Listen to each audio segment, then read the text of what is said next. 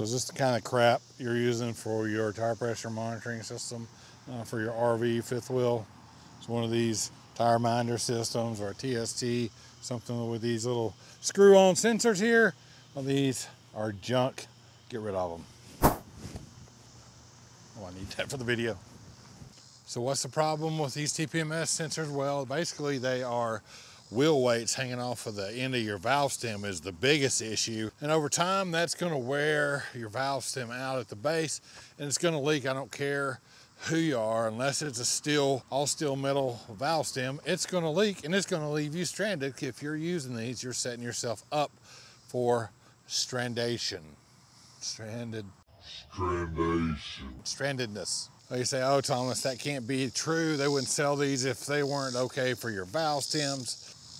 Cicadas going to town out here. They're not okay for your valve stems, and they would sell them, and they do sell them, but that needs to change. Not only are they weights on the end of your valve stems, but they don't last very long. The batteries don't last long. The connection doesn't maintain all that good all the time. Sometimes they don't even update. You can ask anybody that's ever used one of these systems if they get consistent readings all the time, and if they're honest with you, the answer is going to be no. We ourselves personally, and I don't make this stuff up, this all comes from personal experience. We have been on the side of the road with a flat or very low tire because of this issue 3 times. 3 times we had to have valve stems changed because, nothing wrong with the tire, because of having these external TPMS sensor on a non-steel valve stem. So after digging around a little bit and doing some research, I think that the internal sensors like that are in your OEM vehicle are more accurate for temperature and pressure. The batteries obviously last a lot longer. We have a 2010 Dodge Ram that I just had to replace the sensors in last year, 12 years later, and our other vehicles have never given us any problems with the internal sensors. So why could you not have a kit like that for your travel trailer or your RV? Why would there not be an internal sensor kit for that? So I started digging around, and guess what I found? Now hold up, relax. I know you're gonna go cry. I hear you typing already how you've used these TPMS sensors for 20 years and you never had a problem. I'm not saying you can't use them. I'm saying if you want to use these TPMS sensors, that's fine. You better use them on all metal valve stems, steel, brass, aluminum, because that's what they need to be on. And anybody that's going to tell you the truth is going to tell you that. The problem that I have is that they don't always tell you that. And they just surely didn't tell us that when we bought our system. They told them they were fine for the valve stems that we had, and they were not. So what I want is a simple kit that uses internal sensors, that's easy to install, hopefully myself if I need to work on it. The sensors last a long time. I don't have to rebalance the tires. I don't have to change my valve stems. That's what I want. Well, I tell you what, did a little bit of Google searching, found Tucson RV Brakes LLC right here. Got a little sweet package. It's not exactly what I was looking at when I clicked on the website, but so they have internal kits. The same internal sensors that go on your OEM vehicle for towable. That is what I want. So up front, they did send us this kit to try and use for free. We have not been paid for our opinion, but they really were interested in us trying this particular product with these particular sensors. And I've never seen anything like this, and we're gonna get to that in a minute. But yeah, that says TPMS ball sensor. So that's what they are. So yeah, intrigued, ball sensors. Basically says, yeah, you can pull your tire off at home if you want to, let the air out of it, break the bead, drop this little ball in there, and air it back up, and you're good to go. They come prepared with the display, and there's a chart in the back that tells you which one is which. 1, 2, 3, 4, 5, 6, you get the picture. That way you can keep track of what's on there. We're gonna unbox this, and yeah, we all know that I've been in this box already, but we're gonna pull it apart, kind of look at one of the ball sensors. So excited to try this. Why is this so hard? Tucson. Like I said, never heard of these guys before looking them up, but here they are, and they got something pretty neat. So otherwise, other than the sensors being little balls that ride around inside your tires, it's a pretty standard kit if you've ever had one of these. It's got a receiver, which I like the receiver that goes on the dash. It feels pretty substantial. We'll see how it holds up. The last one that we had from TireMinder disintegrated within 6 months. No, I don't keep it on the dash all the time, put it up when it's not in use. But this one I like, actually has an on and off switch on the cigarette plug, the 12 volt plug, so you can turn it on and off there. This one also, so it's programmed when you start it up and everything comes alive, it feeds you the PSI, it feeds you the tire temperature, and it feeds you the battery voltage of the rig battery, which I like that.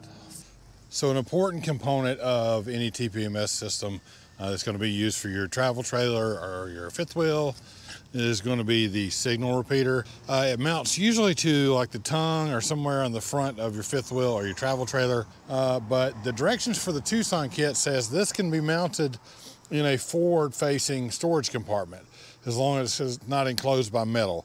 So we're going to mount this temporarily with just the 3M adhesive on the wall inside that front storage compartment where our batteries and inverters are, and we're going to try that out. I'm not going to screw it in and mount it permanently until I know that it's going to function correctly, but the batteries and the 12 volt panel and everything are in there, so that's going to make hooking it up really easy. So that's what I'm going to do now, but just know if you're going to be installing one of these, you're going to have to mount one of these repeaters somewhere up front in your rigs.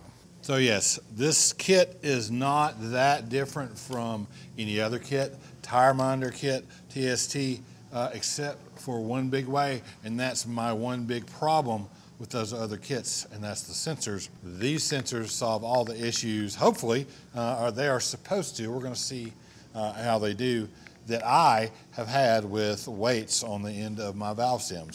And that's them right there. See how big they are, like right to my palm. It's a hard plastic. Man, these things got to take quite the beating. He said actually, once they get going, they kind of float around in there and it doesn't really damage them at all. Wake up speed is 12 miles an hour, 20 kilometers per hour. The sensor will wake up and continue transmitting messages to the receiver every minute while moving.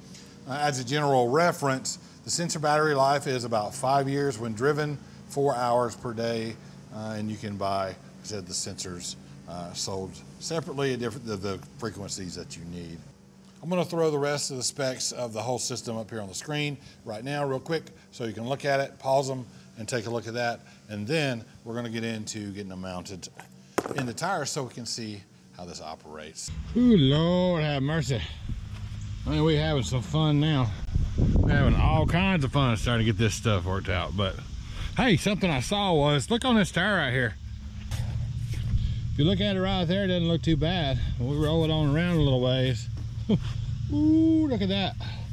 A radio belt snapped in that tire. Yep, definitely time to get these changed. So I've got these all labeled with numbers because I gotta make sure the guys at the tire shop put the right sensor in the right tire. So these ball sensors come with these label packs with sensor numbers. I'm not supposed to, I guess they're supposed to go in here. I didn't read the instructions, but that's where I'm gonna put them right now. They come in packs labeled 1, 2, 3, 4, 5, 6, and so on. But I'm putting a little sticker on the corresponding one so the guys at the tire shop know which one goes in which tire. Look at these little guys. These are so cute. So we got the last ones fixing to go on, but if you listen real quiet, you can hear the ball sensor and they're rolling around. Sorry about the noise, but we are fixing to take off for the first trip. Got the ball sensors in. We're gonna see, I don't know if the repeater's in the right spot or in a good spot for this configuration, but we're gonna see if it picks up and everything works good. Who knows, may have to move it, but we're gonna give it a shot. So we've been doing highway speeds for about 15, 20 minutes now, 25 minutes, about 60 to 65 miles an hour. Everything's still scrolling through, looks pretty good. So let's see, it's gonna show battery voltage right there, 13.2, then it'll scroll to the PSI, 93 to 91 to 90, so that's good. And temperatures are all within a few degrees of each other. 140, 145. So, all right, guys. So we are cranking it on another drive. We're actually on our way up to Tennessee, driving through the Nantahala National Forest, and it is beautiful.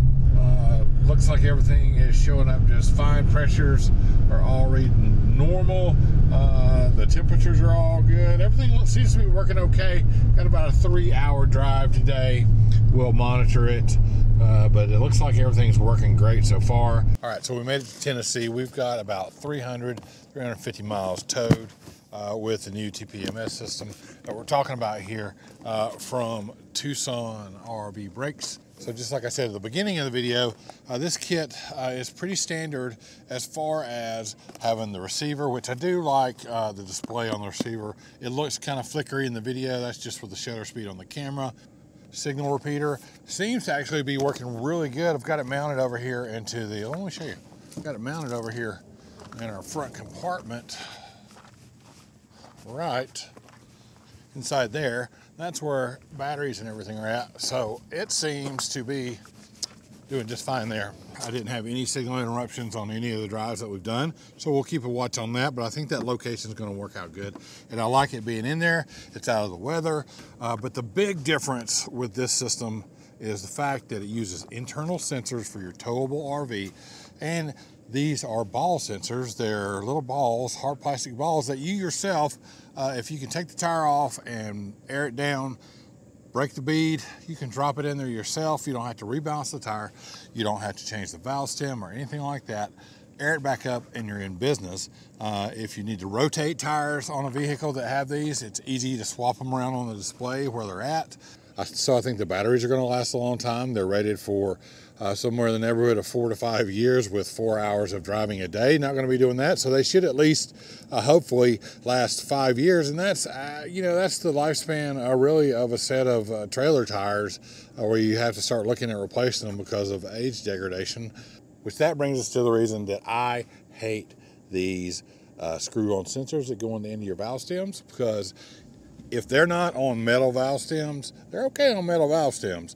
But if you're not running them on metal valve stems, these things are going to cause you problems. They're going to leave you stranded with a low tire, or worse than that, when it doesn't pick up that it's leaking air, it's going to leave you with a blowout on the side of the road and hopefully not damage and destroy your entire RV by ripping the gas line or the plumbing out. But that's been known to happen. So I will never use these again. So I don't have any reason to believe that these ball sensors will fail. They've performed flawlessly, but we've only towed 300 or 400 miles so far. So we will revisit this probably in 6 months or so to see how it's doing. But I will tell you that if these fail, I will switch to the Tucson standard internal sensors that are just like the OEM sensors.